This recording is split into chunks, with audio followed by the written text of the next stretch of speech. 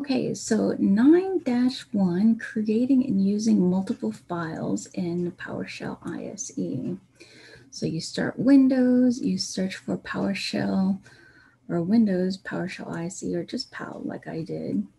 To the Windows, type in POW, and there's the ISE, not Windows PowerShell because that doesn't give you all these options here. Okay, if you wanted to create a file, you just do File and then New, but also just like any other document software, notice how it has this toolbar up here. You could just hover over there to see, or hover over these buttons just to see what they do. Just another way to save. You can do File Save, or you could just click the Save, or you can do Control S to save. Okay, so we did File New. Now I'm just going to type in hello.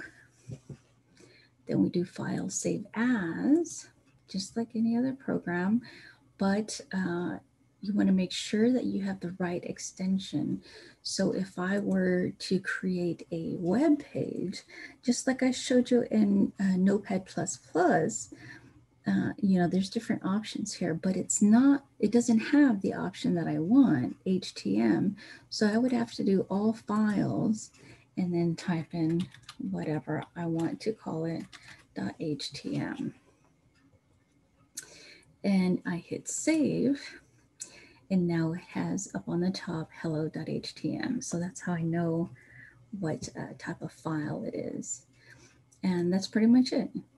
Just like a regular document, you just save, open, you can save, you can close, just like any other document software.